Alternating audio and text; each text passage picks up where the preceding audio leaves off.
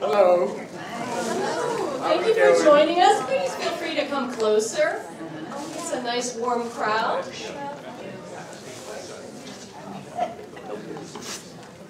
Thank you so much. My name is Allison Dougherty, and I work with the Manhattan Theater Club Education. And we are quite fortunate to be joined by two panelists. The first being our playwright, Anthony Giardina. He's a novelist as well and has been nominated for Drama Desk Awards and the Outer Critics Circle Award. And of course has written Cody's Yacht. We also have Lauren Holland, who is a senior credit analyst for CreditSights Incorporated, among many other credits, which you can read in your program.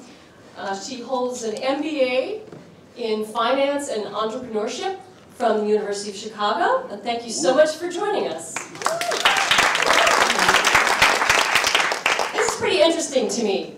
Uncommon bedfellows sometimes, someone from Wall Street and from the arts. From Main Street. And from Main Street, that's right. So, we thought we'd begin with Anthony. I'm curious because I know you've seen the show more than a few times, and I know just with the news and our lives that we live, I find that night to night, something different lands, even when we're so familiar with the show. Is there anything that landed with you, particularly in tonight's production, that stayed with you, or? I guess what keeps landing, is this working? Yeah. I guess what keeps landing for me is Kara's fear of money in the second act, which for me is so resonant. And you know, in the course of developing this play, I've had a lot of conversations with people, and I don't want to say this, but it happens to be true, and you'll hate me, particularly with women, who have come up to me and said, I don't want to know this stuff. I just don't want to know this stuff. And so the question for me is always, if you don't want to know this stuff, and yet it's ruling your life, at least in part, how do you negotiate existence? So that, for me, is something I'm listening to, I guess, harder as I watch the play. And I love that you kept saying, Yes, definitely. So, you know, as a woman who works on Wall Street, you know, I've been in this business for almost 20 years now. So, you know, I'm definitely not afraid of money. So I not only face this, you know, in sort of my professional life, but also, you know, as a member of, you know, as a lifetime member of my sorority, still an active member of my sorority, I serve as the budget and finance chair of my chapter here in Manhattan, North Manhattan Alumni Chapter of Delta Sigma Theta Sorority. I have one of my sorority sisters here in the audience. But so, you know, we have these discussions about, and we're, you know, we're a public service sorority, so, you know, we still function here in the, you know, in the city. But we have, whenever we have discussions about money at chapter meeting, I see, you know, everybody's eyes glaze over, and, you know, they hand out the, you know, look at the finance reports, and, like, you know, no one wants to talk about it. It's like, always, can we move on? You know, but no one ever wants to talk about it. But it's just but it's also the one thing that's always the biggest point of contention, right? But then at the same time, you know, after, you know, I'll get up and I'll make my report, and, you know, I'll go through things, you know, in a very detailed fashion. But then after the meeting, someone will always come up to me and say, you know, hey, can you come and, you know, can I take you out to lunch? Can we talk about, like, my budget? Or can you help me, you know, with my investment plan? Or can you help me, you know, reallocate my 401k? Now, mind you, this is not what I do. I'm not a financial advisor. You know, even though that's what everyone thinks that I do. Everyone thinks, like, oh, I'm a stockbroker, I'm a financial advisor. That is not what I do. You know, I'm an investment analyst, I'm a credit analyst. You know, I advise, you know, people that, you know, manage institutional money, but everybody still thinks I'm a stockbroker or whatever. But very much true. Like, you know, this fear of money is something that is not at all complex, but, you know, as Kara says, you know, you see this reflected through the play that makes it seem like it's so complex and so esoteric, but at the end of the day, it's really not that. It's not that complex at all, and it's something that everyone needs to have a very basic level, a very operating level understanding of. Very much so. I found the scene between Kevin and Kara in the first act when it's almost like a seduction scene, really, where he says, it's like a striptease, right? Show me your finances. I was almost rattled by that scene. How did that scene germinate? And additionally, how did you begin writing this play? Well, the first question, how that scene germinated, it's kind of, as I told you before, it's kind of what I want to do with everybody. I belong to a little group of 4 men who go out to dinner, and we talk very expensive wine and it's not that expensive, but we talk about everything, literally everything, and we had never talked about money. And then one night we said, let's all of us open ourselves up and say what we've got. And we did, and the intimacy of that, and the looking at somebody and being able to be honest, sort of was, you know, I loved that experience. So I kind of, it's one of the things I like to do with people. I've been working with my daughter for years. She said, will you just let me do this with you, and I can help you, because it's so basic to have somebody come in and not be scared of it. Anyway, that's a long-winded answer. But the second question, it came out of a whole different thing. The play came out of my finding a story that had actually happened. These 2 towns in eastern Massachusetts, Acton, Massachusetts, and Maynard, very different towns. Acton very wealthy, a lot of MIT people lived there. Maynard, an old factory town. Acton had a great high school, Maynard had a terrible high school. They were going to merge. For the benefit of everybody, and Acton voted it down. And I thought, what a great story, a way to talk about the way we try and protect our kids by giving them advantages that we don't want others to have. And you know, by writing that story, I wanted to layer in how money functions in family life. That landed with me this evening, the parental aspect of it, how primal it is to want to fulfill your job, to have done a good job for your children, whether they want it or not, right? I really heard that tonight. It's a deep, deep vein in the show. Lauren. Yes. Yes. If we were to wave a wand of a writer's instincts, which you may have in any event, in your experience, even though I know you're not a direct financial advisor, you probably have had such experience with people's personal lives in terms of finance and risk. If you were to write a play, where do you think you might start, just based on your experience with people and money and finance? What strikes you as maybe an interesting starting point? Well, the thing about this play is sort of like, it was really about his motivation, and it really, it really kind of became apparent more so at the end, because the question was like, what was his motivation of actually doing this? Was it more about him, or was it about Kara? Because particularly, when it was, this whole thing about him being willing to cross the line, and to tiptoe on that line and to do, to go into insider trading, right? So was it because he was actually corrupt, or was it that he was willing to take this risk and do it because he was going to do it for her, right? So it was really sort of like, what was the motivation for him to cross the line? It's like, was it something that he was always been doing, which I think we were able to see that it wasn't something he'd actually ever done before, but the fact that he was actually willing to do it for her. So I think I would probably start with, someone's motivation and like sort of like what initially kind of got them, sort of like into the business, or what was that sort of, that original kind of spark that introduced them into, into the business. How did you get into the business of finance? So my original introduction to the financial markets came when I was really young. Like when I was probably maybe 5 or 6 years old, my grandmother taught me how to read the stock pages.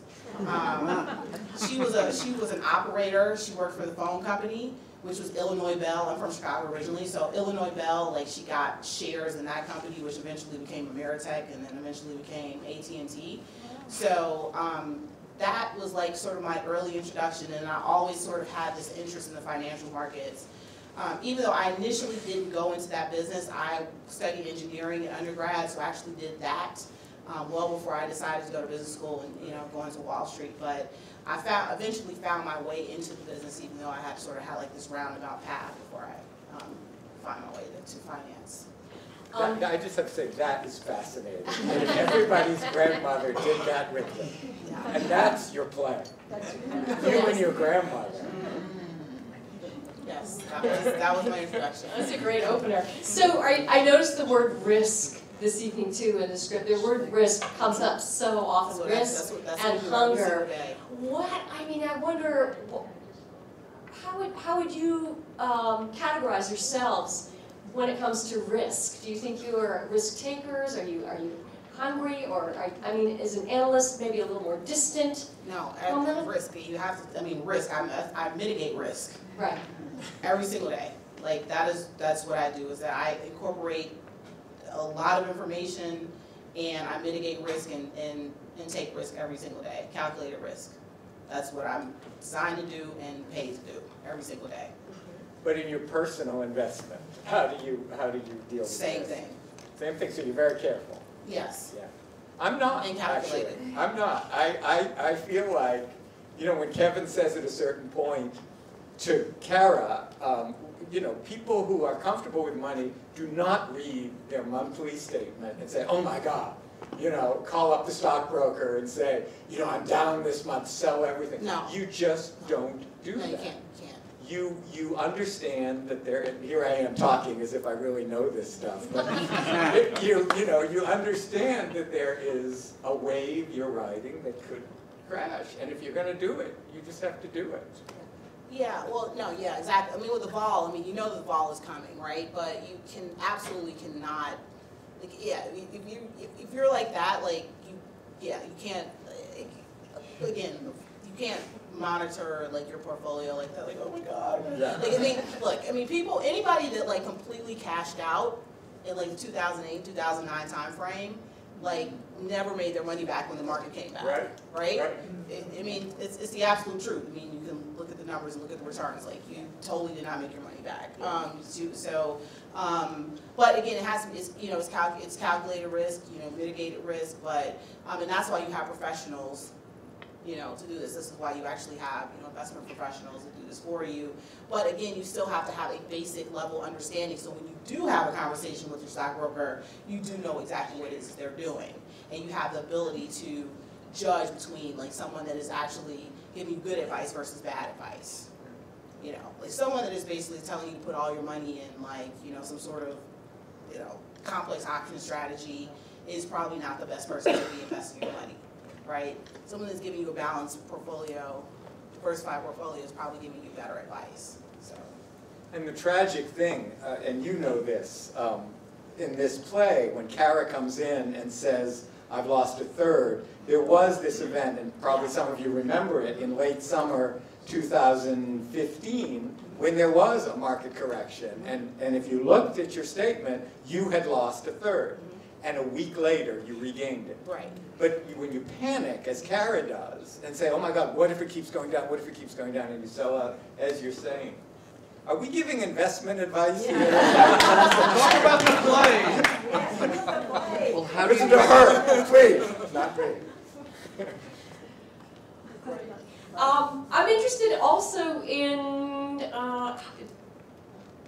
the way you came to discussing education. And some level, education that is affordable versus the private school track of education. Is that something you've been thinking about beforehand, or experienced that search, or did it come into the plot later? I live in a very liberal, progressive town, Northampton, Massachusetts, and everybody is a very good person. No, I shouldn't say that. Not everybody is a very good person. But I live among a lot of very good people with good progressive politics. And most of them, the ones with money, did things to give their kids advantages that kids whose parents did not have so much money would not have, such as pay for SAT training. such as pay for somebody to work on their college essay. And I think about this quite a bit. There's a wonderful article, if anybody hasn't seen it, the lead article in the Atlantic magazine this month, which is really putting its finger at people like me who have progressive politics, but still when it comes to our kids, we're going to make sure we're not progressive. We're going to protect them and try to give them an advantage, sometimes at the disadvantage of other kids. So that's something I have thought about for years and wanted to be in this play. And why did the people of, for instance, Acton, Massachusetts vote against bringing in poorer kids to get the advantage? Because it would hurt their own kids. The SAT scores, the mean would go down, everything would go down. It would be a less attractive high school. Doug Hughes and I, who's not here tonight, but the director, visited Acton High School, and we went into the guidance office, and it was like stepping into the CIA. There were more people working there, and there were visitors from all these elite colleges, because this was a high school where, you know, they knew they were going to get prime kids. If that changes because other kids are brought in, those guidance counselors, those college scouts, if that's what they are, go somewhere else. So that kind of fascinates me about how we all feel we're tearing down the wall while making sure we are taking care of our own. It's interesting, I think if we're thinking of the same article, it's referring to the 9.9% really, right? As opposed to the 1%. Exactly, as opposed to, and the 9.9% actually holds 60% of the wealth. 60% of the wealth in this country. So I think we're used to hearing the 1% and the 99%, but it's really that top layer of cream. Plain clothes too, right? Yeah. Wearing People who wear t-shirts, jeans not wearing and t-shirts. suits, and they hold 25 times the wealth that they would have in 1963, right, in the same position. It's pretty interesting, with very humble appearance, right? So, any thoughts regarding education and public education versus private, or what's your experience in your world, in your financial world? Does it matter at your level? Absolutely. So I went to public university, undergrad. I went to University of Oklahoma, but with sort of with a bit of a niche because I was a National Merit Scholar. So I went on a full ride. But I went to a private, for my MBA program. So I went to University of Chicago. So I definitely think it matters. Like, I wouldn't have gotten to Wall Street if I had not gone to the University of Chicago. Like, that was very intentional. Like, I was not getting to, where I am straight from, from undergrad. So it was definitely calculated. The seats are limited. So, I mean, statistic, right? So Goldman Sachs, let's say Goldman Sachs has 50,000 employees, right? But there are only really 500 of them that actually do make the firm's revenue. The rest of them are there pretty much to support those 500 for all intents and purposes, right? So those real top revenue making seats are very limited as far as the access that you have to actually get them, and there are certain credentials and things that you need to have to actually be able to access those seats. And it's the same with pretty much every other investment bank on the street, and then we start talking about hedge funds and private equity shops and all the like. But I mean, it's a very privileged, pedigreed set of individuals that actually do manage manage money and have access to this type of wealth that there is on Wall Street. So yeah, I definitely think it matters. I mean, there are outliers where you have the guy that like only went maybe gone to like the University of Denver and got to be like the a billionaire or something like that. But it's the rare exception. So you knew, I just want to ask, so you knew that you had to go to the University of Chicago in order to get where you wanted to go? A top business school, top 5 business school, top finance program, absolutely. I'm just curious, does anybody make it anymore? Because sometimes you hear about in the old days there were runners, that were just guys with no education at all. From the mailroom. Like, Yeah, the learn from the eighth grade work story, no, the eighth grade remake story, not really, not so much anymore. That's tragic. Yeah, I mean, even so, like, you know, the programs, like, on the sell side, like, even the analyst and associate programs have been trimmed back, and, yeah, not so much anymore. Okay. I just wanted to It's ask. the rarest exception these days. It's a throwback story, huh? I'd like to open it up to the audience. I'm sure maybe you have some insights or some questions from the performance or from anything we've been discussing. Yes? What are we supposed to glean at the end? You know, it kind of went flat for me when he says, you know, we haven't told each other everything, and she looks as though she's really interested to hear it, and then that's the end. I just thought, you know, what were we supposed to imagine that he was going to say, or they were going to talk about? I do deliberately want you to try to imagine what he's going to say. And I got an email the other day from somebody who saw the show, and he said he and his wife drove home, and they imagined everything from him declaring that he loves her to him announcing that he is in fact the devil.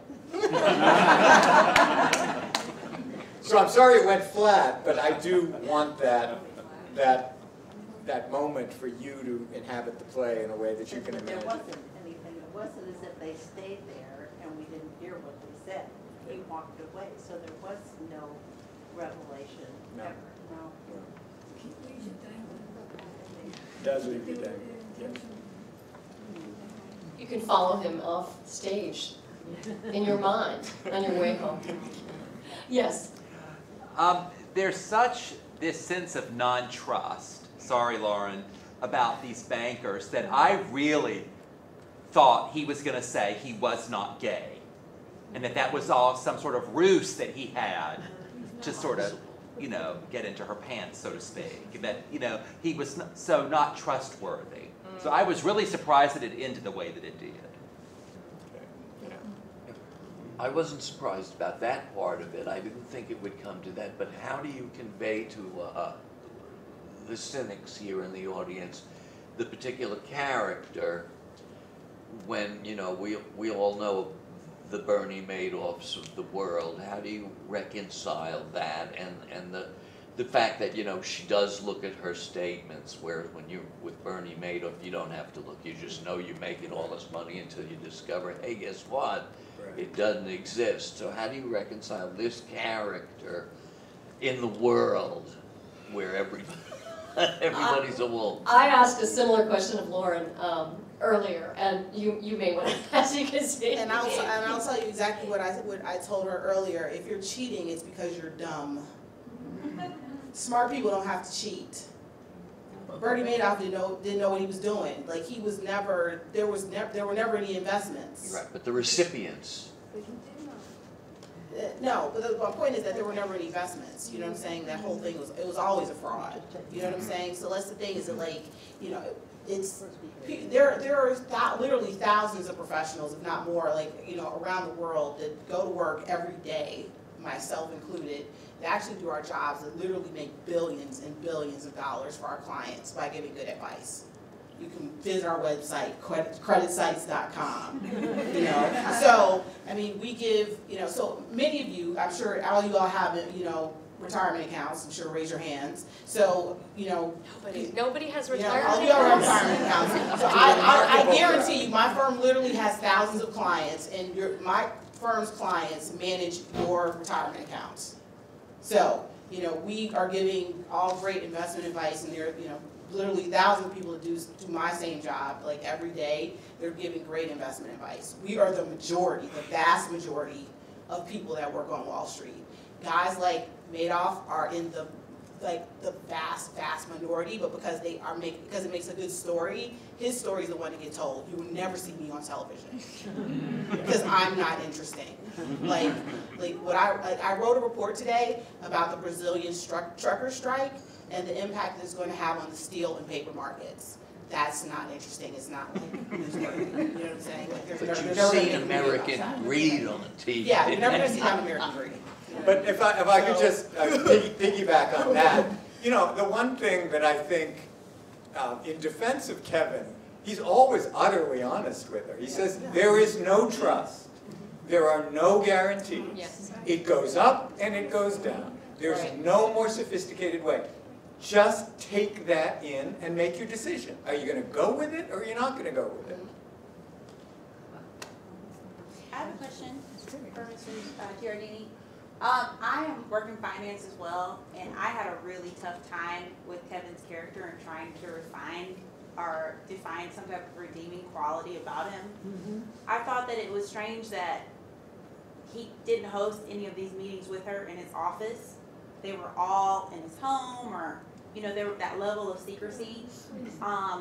You know, in our business, and I work more on the advice side, but for institutions, so they really know what they're doing. They hire all kinds of Laurens and pay them lots of money, so I just kind of find what they're looking for. But I thought from a suitability standpoint, when he sat with her and said, tell me your budget, and then put her in the investments that he put her in, I just didn't, it was tough for me to find some type of redeeming quality about him. So, was he the protagonist in your story, or the antagonist? What would you say? I can't define him that way. I don't think there's any redeeming quality about Kevin, except that he comes into this woman's life and in a very inappropriate way. I mean, your insights are totally legitimate. You know, he just says, I can change your life. And I'm going to do it not in my office, not, you know, by conventional means, but just in a relationship. And she goes with it. So, you know, and in the end, he does make her money, and would make her money if she had stayed in. So, though I can't find redeeming qualities in Kevin, I do want to say, you know, he's not Bernie Madoff. And yes, he does it in his own way, but I guess that's what makes a play. Yeah, and I think the whole thing about this whole experience is that it was uncomfortable. Like, and growth is uncomfortable, right? Growth is uncomfortable. It's an uncomfortable process, right? And at the end of the day, you know, Karen, her daughter, pretty much rejected the process, because right when it got to that point and it got uncomfortable, they bailed. Yeah. And they effectively wound up right back where they started. Yeah. So I like the underlying question, how will we know who we are, right? They say that about the kids transferring schools. How will they know who they are? Right. So if we change that much, can we ever come back? Yeah. Well, look, I will tell you this, and I'll leave you with this one, and I think that this is sort of like what kind of kept going through my mind. You know, it's something, it's sort of like my guiding principle, and it kind of, you know, how I deal with people in these types of situations is what I call Lauren's zeroth law. Lauren's zeroth law. Never want something more for someone than they want it for themselves. And Kevin wanted this more for them than they wanted it for themselves. Right? So that's where everything just kind of broke down. Yeah, I think that's terrific. Like, that is how, that's like, you know, I get to a certain point with people, but it's like when I realize that I want something more for them than they want it for themselves, that's it. I disagree So with evolved. that. I disagree with that. That's where my investment ends. Oh, we have a disagreement. I'm sorry, no, I disagree with that. I think that she has a problem of survival. Mm-hmm. And going along with somebody who does not, she's already made commitment. She's made commitment. She owes money. She's got to have X amount of money. She can't really afford ups and downs like that in the market. She should be very, very cautiously invested, if she's invested at all. She should probably be invested, but not with a guy like Kevin. Well, I mean, remember, like, when he laid out basically like her balance sheet, right? Which was affecting her balance sheet as, you know, we did a restructuring. Like, I mean, she had nothing to lose. She was in the negative. Like, she had no equity, right? Like, She had 85,000. 85,000. She had a little equity in her house and 10,000 in savings, so she had 85,000. Yeah, but eventually she's gonna burn through that, right? Because she was cash flow negative every single month. So effectively, like at a certain point, after a while, like that was gonna be gone. Well, let's discuss that, because I actually think she could, you know, no, we don't want to get into the weeds here. But in my view, you know, you have $400 a month in college loans. You know, every month you don't spend that somewhere else. So I think she could actually make it on her 81,000. Maybe that's not clear in the play. Maybe we need another scene. Yeah, well, she definitely did do some budget restructuring, but nonetheless, the point is that she needed to be doing something. But you know, I agree. And I do agree that it was, you know, the strategy. I don't know. I mean, the market dislocation did happen that month. I mean, she probably was maybe overweight equities, but you know, nonetheless, she needed to do something. But the point is that she got to a point where she got uncomfortable, and as opposed to being able to continue to grow, you know, she bailed. Right. And she wound up right.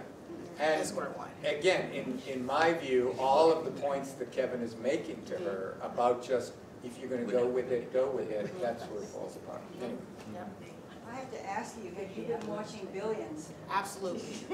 Every single day, and every single day, Taylor is my spirit animal. And one day when I was coming into work, they were actually filming outside of my office, and I like had a total meltdown. Actually, I didn't meet a few of the characters. It was amazing.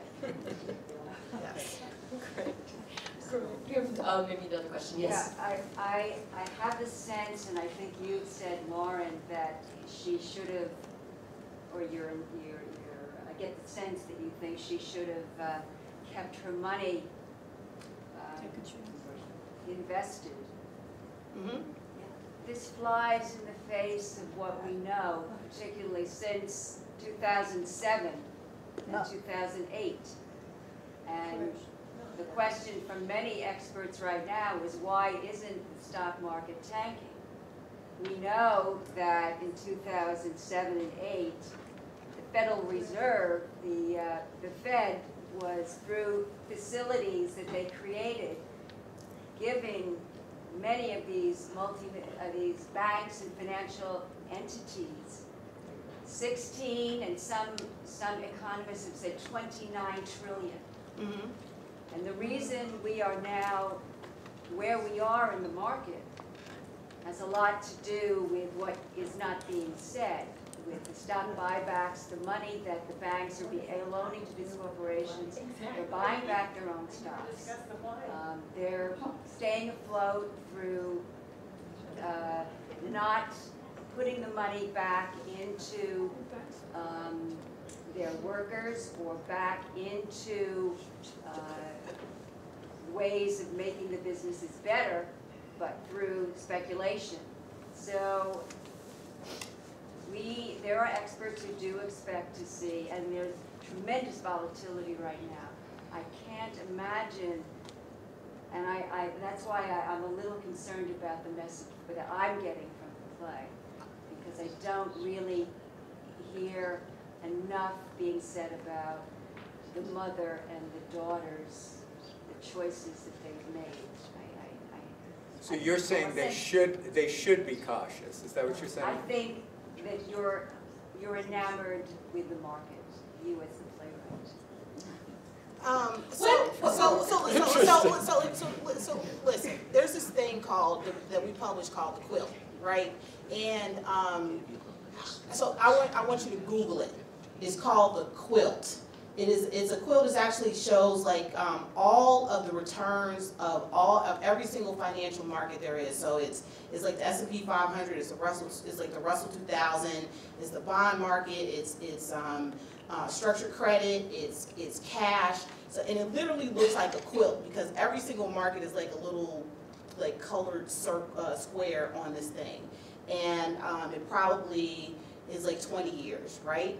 So it shows every year what the returns are for that in every single market, okay, for 20 years, right? So my point in saying is that yes, markets go up and markets go down, but in the long run, the returns are positive. So that's why in the long run, you always have to stay invested, right? So yes, there was TARP money that was put into the markets, and yes, you know, the banks did, like, you know, But the they had foreclosures, special loans. the foreclosures, Yeah. like, there's this massive transfer wealth. Yeah. And the stock market has a lot. That money, but the TARP money's come out, like, we can have a longer conversation about this offline, but my point is that, in the long run, the financial markets are places you want to put your money. But you seem to be But saying, is the stock market going to make 30% every year? Absolutely not. But in the long run, you absolutely have to be invested in the long run. but you're saying, if I'm hearing you correctly, no matter what has happened historically, maybe things are different now in a way that we're not acknowledging? You mean the kind of capitalism that we are? Yeah, Yes. yeah. Well, plays tend to withstand the test of time very well, and I think what we have really dug into in a really different and interesting way tonight is the metaphor or the parallel of money. You say, like, over time, we're glad we're invested, right? It's a little like humanity. I think that's what we do in the theater. Over time, good and bad, and through all weather, we stay connected. So I think we are obligated to wrap up quite soon. One last comment on the play, maybe? Only a technical observation. Yes. I think a lot of us were not privileged enough to even hear technically the questions from the audience. So These questions. You know, so your answer, the answer that came then, it was, you couldn't really appreciate it because you never understood the question. That's a technical observation. For the next time. Repeat the questions. Yes, indeed, and we usually do. I think it's just such a small group. Sorry, I wish I had heard that earlier. We would have been sure to do that. We do need to say thank you to our guests and thank you for staying.